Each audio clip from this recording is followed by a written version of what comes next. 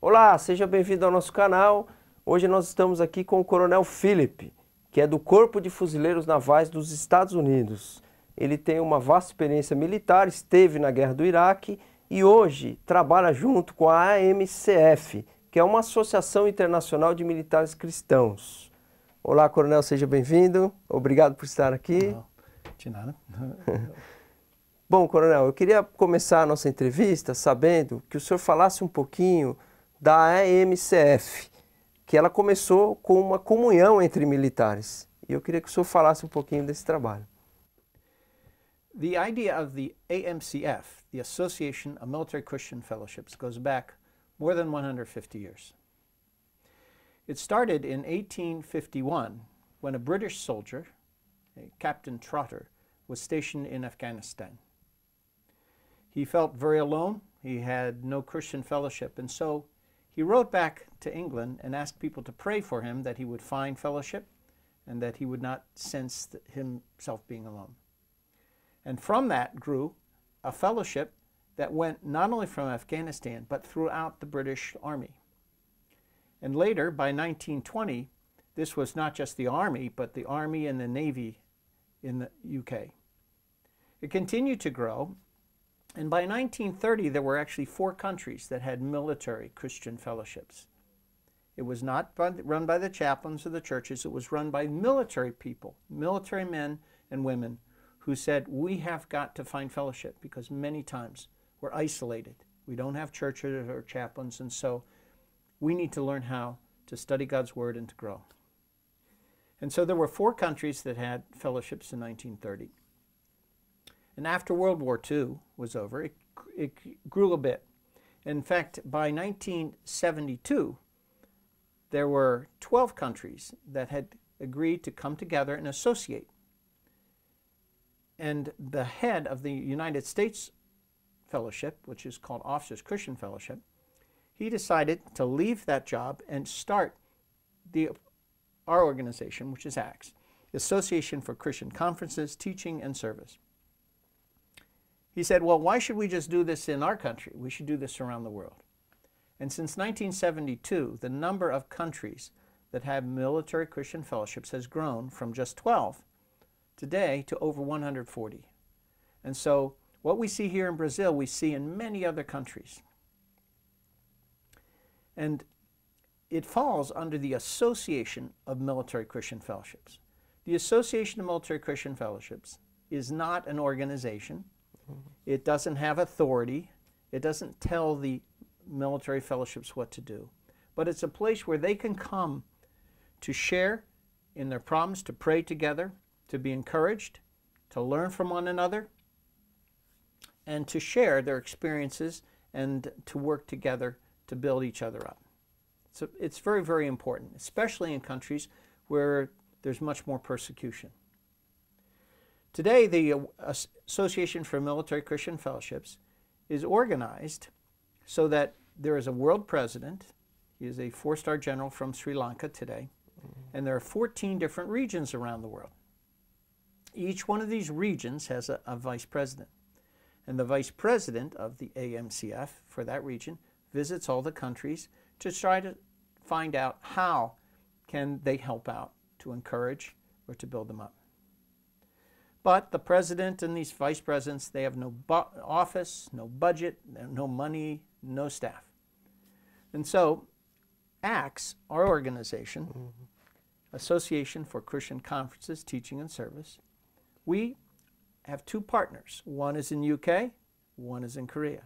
And the 3 of us together reach out to provide the resources, the training, and the help that the AMCF needs. And so we work today in over 100 countries to do teaching, conferences, services, and many other things. Now, I know that what I just said sounds like alphabet soup. But really, our mission is very, very simple. Our vision is that everyone who wears a uniform for their country hears the gospel and sees it lived out by someone in their own uniform, not by a foreign missionary, but by someone who's in their army or in their military police, because then it becomes real for them. And so, although it sounds complicated, the mission is very simple. We want to see the gospel spread throughout the whole world, through the military of the world. Então, essa é uma missão, mas também tem o lado de salvar a vida das pessoas, de uma missão de salvar vidas. That may be the most important part of what the MCF does. Because even if it did nothing for the country, it does much, but even if it did nothing else, it means that some people who are in the military will come to know Jesus Christ, and they will be saved forever. I had a friend was in the Coast Guard. His job was to save lives. He would flew helicopters and he would pull people out and rescue them. And he was my classmate at flight school. And I was flying Marine Corps helicopters. My mission was to fly the Marines into combat. His job was to save lives. And I was at his house, and I was complaining because I didn't get a chance to go and save lives. I was just flying Marines. And he very patiently listened to me complain. But when I was done complaining, he just smiled. And behind him in his house, I noticed there was a plaque. And I went up and read the first plaque. It was a life-saving award for rescuing 6 sailors off a boat that overturned in a storm. 6 lives. And next to it was another plaque for saving 30 sailors off a ship that was sinking. And he had more plaques. And as I read the plaques, I got more and more depressed. Oh, he did so many good things. And he smiled and he asked me, Phil, how many people's lives do you have to save before you feel your career was not a waste? I said, I think maybe 1. He goes, yes, just 1. But everybody he saved will die again. How much more important to bring eternal life? If there were just 1 person that got saved, it would be worth everything, because it would be for eternity and they will never die in Christ. And so the other thing that the MCF does is it encourages others that are in the military. It helps them find Jesus Christ. It helps them to share their faith. And through that, it's having an eternal difference, because kingdoms will come and go. Countries will stand and fall. But God's word abides forever, and those that are saved in him will be saved forever, which is another reason to be thankful for the military Christian fellowships. And may God bless those that are in them to become more and more like Jesus Christ. Coronel, e o Brasil? Como o senhor vê nesse contexto? Qual a importância do Brasil nesse campo missionário? Well, we love to come to Brazil.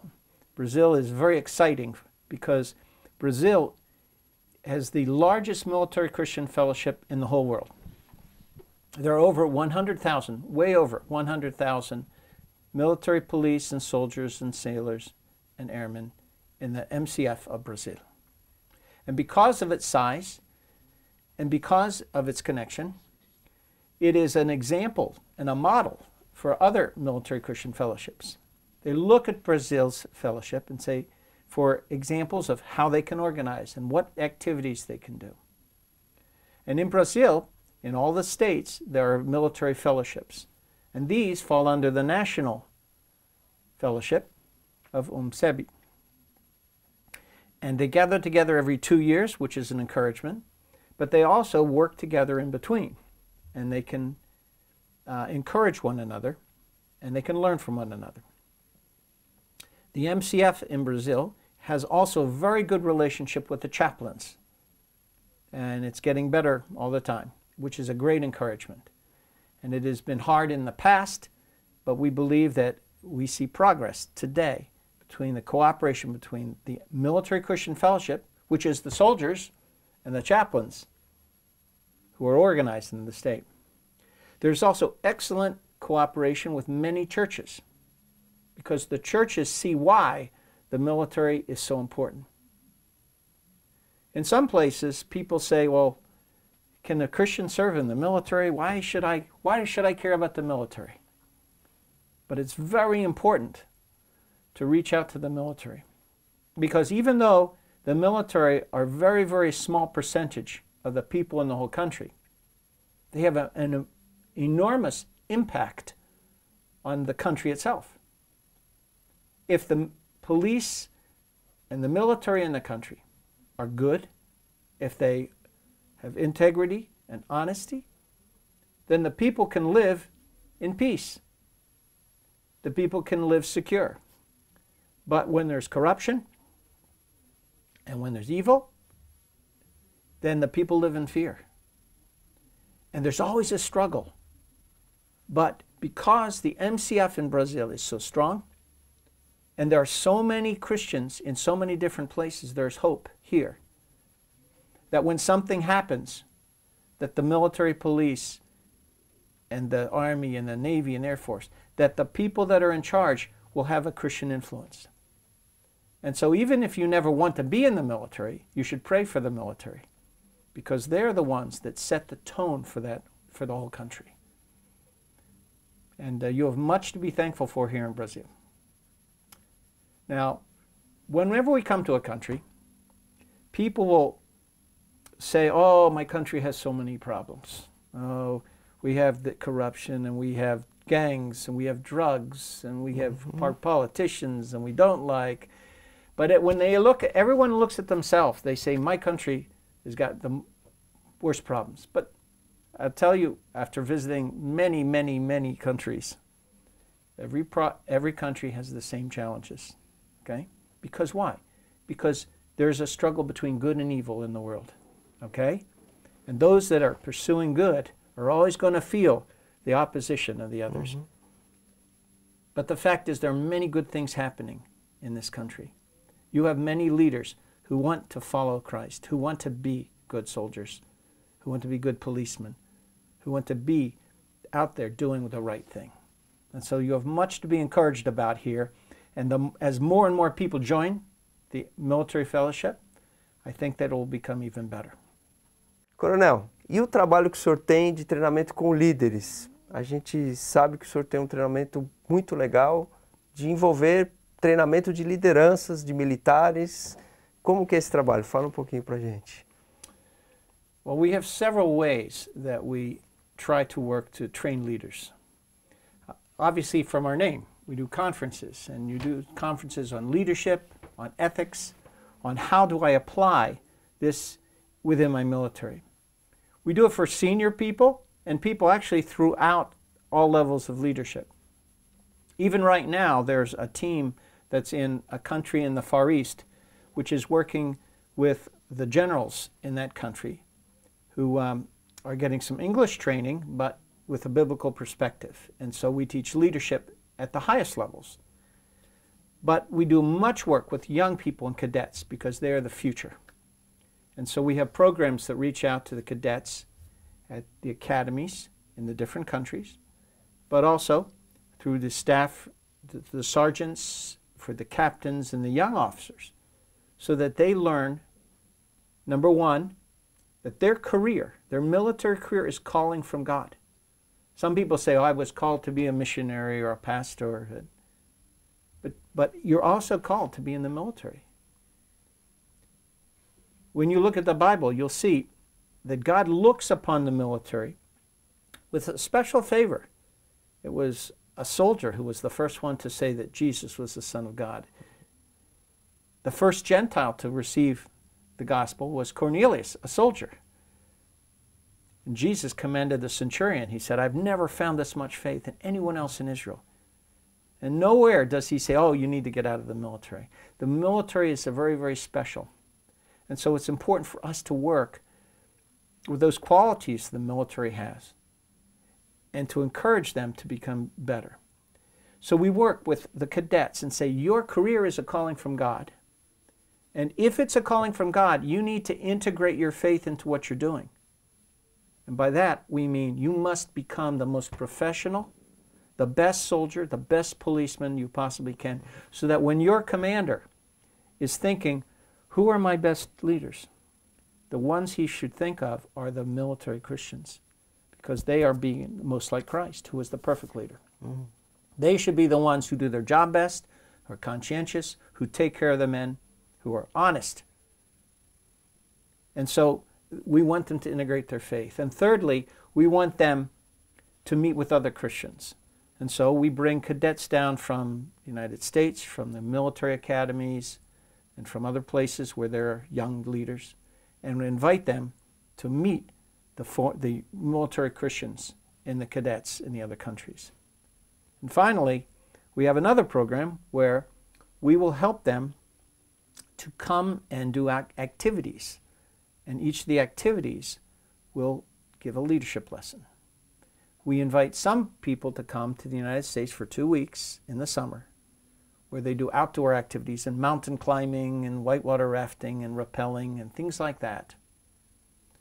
And every activity they do has a leadership application. We do it in the United States. We also can export it so that the country can do it on their own without us. Because we don't want them to become dependent on us.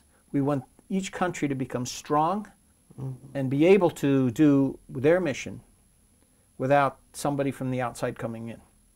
And so that's why we try to encourage them. So we do a lot of cadet things as well as for senior officers. Ok. E esse trabalho, a gente vê que trabalha de princípios. É só para cristãos, para evangélicos ou é para militares? That's a very good question. And sometimes when we go to approach a commander, they'll say, is this just for Christian? But we approach it from an explicitly Christian perspective, but not exclusively Christian. And so, many times we will have people who are not Christians who will become involved with our training. And that's good, because we believe that the principles that are in the Bible are admired by everyone. They're good leadership principles. Sacrificial service, servant leadership, honesty, integrity, faithfulness. All of these things are good things that every leader wants to have. And so, yes, we teach it from a Christian perspective. We look to Christ as an example, and we look at the Bible for lessons.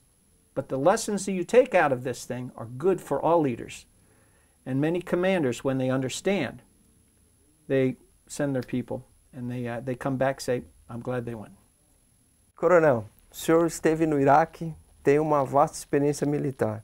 Eu queria que o senhor falasse para a gente como cristão, como militar cristão, como foi essa experiência para o senhor? Well, when I went to Iraq, I was a senior officer, and so I did not have the same experience of direct, close threat that many of the young soldiers had. I was on a base that in Camp Fallujah, in Baghdad, and other places. And the enemy, they would shoot rockets at us, but you can't tell when a rocket's going to hit, so there's nothing to worry about. If you get killed, you get killed. No problem. And when we would fly from a place to place in a helicopter, the electronics would tell if the missile was coming, and they would shoot off the flares, and it was actually kind of pretty because it was like fireworks. And but there was nothing to worry about. You're killed or you're not killed. You have a complete sense of trust in God, that you're in His hands. But I never had to face that particular threat. Now my job was, I was the director of the combat assessment team. Our job was to collect lessons learned and to find out how we were doing and how we could do better. Part of that job, we would collect vehicles that had hit mines. And there was a big area where we kept them so we could study them and decide on how we could redesign the vehicles. And so I knew the threats, we saw casualties, and we saw what happens when people got hit. But the real experience for me from combat was not mine, which was, I didn't worry about it. I was actually okay. If I die, I die, because I knew where I was going. But my son was also in Iraq. He was a platoon commander that did convoys, and so he was always on the road every day. And I knew what he was facing. And it wasn't until I came back and I was safe and I saw my son and I knew how dangerous what he was doing was. And then it changed my whole idea about what God did for us. Because I did not want my son to be killed.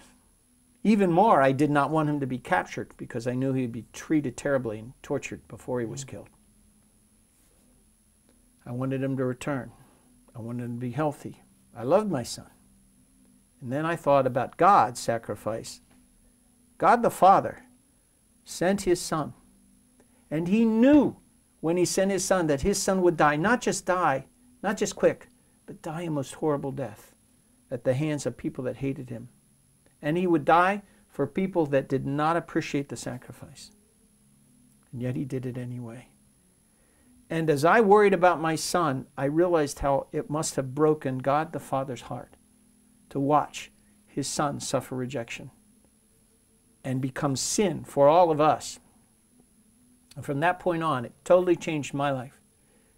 I always loved Jesus. I could see Jesus' sacrifice. I never appreciated the Father's love for us in letting his son die for us. He loved his son. We were his enemies. But while we were still his enemies, God gave us his son, and Jesus died for us. And that totally changed my life. So for me, my experience in combat was nothing. What I learned from my son was everything. And it has totally transformed the way I look now at my Heavenly Father. Coronel, o que o senhor tem de expectativa para o Brasil nos próximos meses, nos próximos anos? It's very exciting things are happening in Brazil.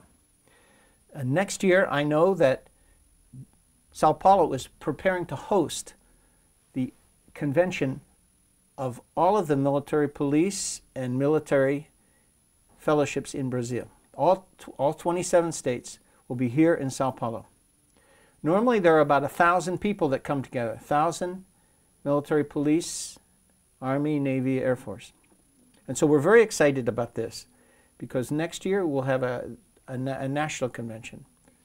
But even more so, there's a possibility that in a few years, Brazil might offer to host a world conference. At the World Conference, we bring military Christian fellowships from every country that has them. And they come together in one place for encouragement and for teaching and for fellowship and for sharing. There was one in South Africa where 86 countries, military, came together. And there was another one in Korea, 134 countries. And there's nothing like hearing people from 100 countries come together and all pray in their own language at the same time to realize that God is the God not just of Brazil, but he's the God of the whole world. And when you see these people all throughout the world come together and pray in Christ, it will melt your heart. It's also fun to see the Israelis and Palestinians fellowshipping together, Indians and Pakistanis, the Russians and Ukrainians. When they come together and they start to fellowship, you see what Jesus can do. I was at a conference several years ago, and it was in Cyprus. We had people from the Mideast countries, and I was standing with an Egyptian general, and there was an Israeli soldier, and the three of us were talking. In the far corner of the room, there was another Israeli with a Palestinian policeman. And the Israeli soldier, we were talking about the problems in the Mideast and how confusing it is. And the Israeli said this. He said, the problem in the Mideast is so complicated and has so many feelings that it is impossible to come up with a solution that won't make things even worse. No human mind can solve this problem, but God's wisdom can. And we wait and for God to come back and give us the solution. But until he comes back, until Jesus comes back, then he pointed to this Israeli and Palestinian. He said, until Jesus comes back, that is our only hope. People coming together in Christ. And the Egyptian general said, yes. An Egyptian general said to the Israeli, he said, all my life I was taught to hate you and your people. But now that I see you as a brother in Christ, I can no longer look on you or your people the same way. So if you think about it, by getting military people from all over the world together, it has a chance to change the world in many, many ways. So we're very excited that there's a possibility that that Brazil, UMCEB, which is the national thing, that they may decide we would like to offer to host it. So we'll pray about that, and we'll pray as Brazil prays that that would happen. Coronel, para a gente encerrar, o que o senhor achou dessa visita aqui no Brasil? We love Brazil. But Brazil is a big country like the United States. Some people say, oh, I was in New York. That's the United States. No, it's not the United States, just a part. And we're here, we're Sao Paulo. We go to Brasilia, Recife, Fortaleza. We've seen many pieces of the country. But we love Brazil because God has blessed it so much. We see so much God is doing. We see so much potential in Brazil. And this trip, especially, it has been a joy because we have received wonderful hospitality. And we see the love of Christ at churches, in the military fellowship, among the chaplains. And we see God bringing together as one in Christ all these different people in Brazil. And I know you may not feel the same because the people in the country always feel it's the worst. But we see much hope and many things that are very promising here in Brazil. So when we come down, it is always an encouragement to us. And I hope to the people that we meet with here in Brazil. Ok. Coronel, em nome de todos os militares e policiais do Brasil, eu queria agradecer a visita do senhor no nosso país, agradecer o trabalho que o senhor tem feito, dizer que está sendo, para mim, particularmente, muito edificante conhecer o senhor, é uma inspiração para nós, e que Deus abençoe o senhor, a sua família e tudo que o senhor tem feito de bom. Oh, well, thank you, but thank you also for all of your hospitality. And may God bless you and God bless Brazil. Amém. Amém. É isso aí, pessoal. Continue acompanhando nossos vídeos, dá um like aí, divulga e curta nosso canal. Valeu!